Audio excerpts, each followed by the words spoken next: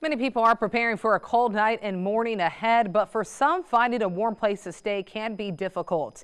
CBS 4's Jelani Martinez introduces us to one man who is calling the Salvation Army in McAllen his home for the night. Yeah. 62-year-old Arminio Rivas is just one of several people who checked into the Salvation Army shelter in McAllen on Friday.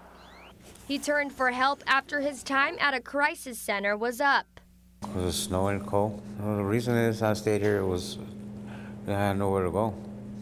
I got a home, but my people don't want me to stay there. What's a little bit different right now is that we're allowing our guests that are staying in our shelter to stay indoors.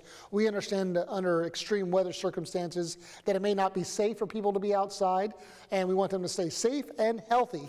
Rivas is disabled, so he says securing a job has been a challenge. Occasionally, Rivas would stay at a friend's home overnight, but he tries to make the most of his time at a daycare during the day. I used to get up at 4 o'clock, go somewhere like the daycare here in Park. I go there, eat breakfast. Usually I play bingo once in a while, or go to sleep, or watch TV.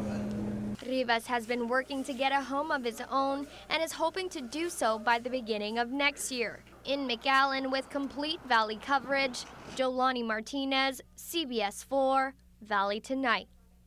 As long as the cold temperatures stay in place, the Salvation Army will be open for families and other people seeking a warm place to stay. They also have blankets and coats for those who need them. For more information, you can give them a call at 682-1468.